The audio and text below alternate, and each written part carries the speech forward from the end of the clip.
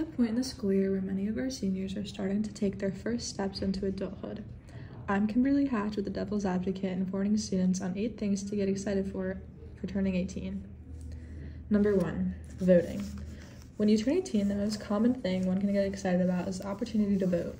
Whether or not an individual chooses to take that opportunity is completely up to themselves. However, what an amazing feeling it is to have a say in our future, especially right in time for the 2024 presidential election. Number 2, marriage. For some students, marriage is something that does not cross their mind, as it seems like a future self problem. However, some students could already be certain that they found that special someone. As long as both parties are 18 years of age or they have parental consent, they can put a ring on it, if they so choose. Number 3, adoption.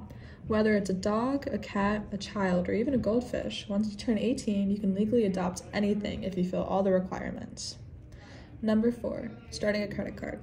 Once someone turns 18, they can start their own credit journey. Number 5, enlist in the military. After turning 18, an individual can decide for themselves whether or not they like to devote themselves to fighting for their country by enlisting in any of the military forces. Number 6, buying fireworks. An individual can finally buy these wonderful explosive boxes of joy just in time for the holidays, as long as they use them responsibly. Number 7, jury duty. The one thing every adult dreads, jury duty.